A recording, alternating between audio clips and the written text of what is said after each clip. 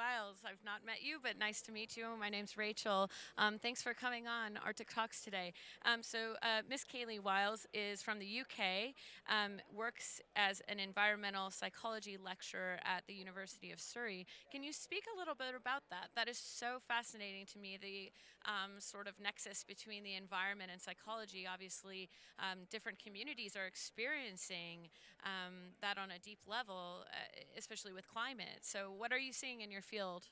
So within environmental psychology, we're looking at the impact the environment is having on us. So maybe it's the positive side of things, but specifically at this conference is also the impacts of things like marine litter and plastics, the impact it has on our health and well-being directly and indirectly.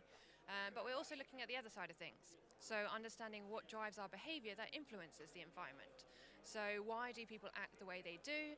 And ultimately, when it comes to NGOs and industry and policy, how can we actually encourage those more impactful pro-environmental behaviors for the more long-term solutions?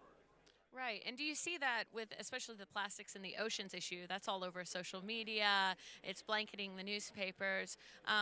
What sort of shifts in psychology do you think need to happen to help societies progress towards a better solution to that end? Well, I think the most optimistic thing here at the moment is the salience. Is more people are aware, as you say, it's all over the media at the moment. But actually, it's not just the problem awareness, we need to know how to act. So it's the distance between our everyday acts, even if it's from us as consumers and decision makers, to those specific sectors like fishermen and stuff, to work out actually what we do, how does that influence the environment, and then why should we change. So it's understanding that bridge between the actual environmental issue, which we are knowing more about, and what we're doing about it.